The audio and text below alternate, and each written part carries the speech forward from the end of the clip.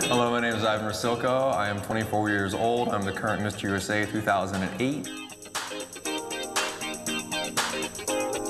I'm coming at you from Boston, Massachusetts, where I'm getting ready to set sail for Taiwan for the international competition.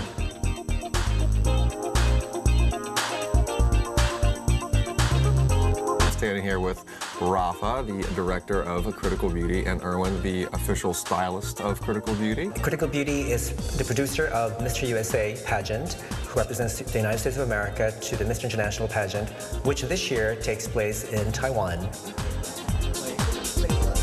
We are on the fabled Newbury Street in Boston, Massachusetts, yucking it up. You know, I'm feeling like a celebrity here. I love it. I'm not gonna lie, but we actually we're just kind of perusing the street, seeing what can help me out in Taiwan here. We're checking out different stores and whatnot, and just having a great time.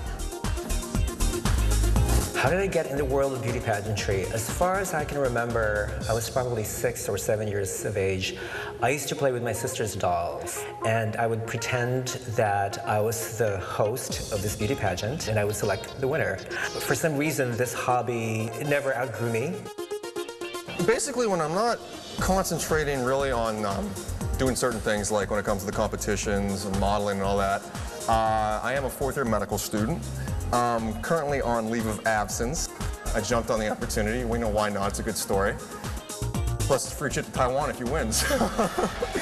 Pageant is my biggest passion. And had it not been for my full-time job as a communications consultant, I didn't think I'd be able to sponsor the Mr. USA pageant 2008. The different categories we'll be competing in. The first one's going to be the international costume, which I was gracious enough to get a sponsor from Harley-Davidson. It's a leather outfit. You know, when you think of America, what do you think? You think of Harley-Davidson, you know, mean, powerful, sexy. So we incorporate that into an outfit, which is, I think, killer. We'll see what the judges have to think about that. Also, we'll be doing an evening wear, which I'll be donning a Calvin Klein suit. It's basically dark blue, pinstriped, white tie, white shirt. It looks really, really good. I'm really happy with that. And the swimwear, which, I mean, I used to bodybuild, so that's nothing new, you know, prancing around in some skimpy outfit. I have no problem with it. I enjoy it, actually. People have come up to him, asking him, you know, are you gay, etc. I mean, I'm not, and I have no problem with it, but, you know, I guess that's one thing everybody assumes, just being a male model in general. If American women have the opportunity to flaunt their beauty, you know, their personality, why not do the same thing with American men? Different things have come my way since being crowned Mr. USA.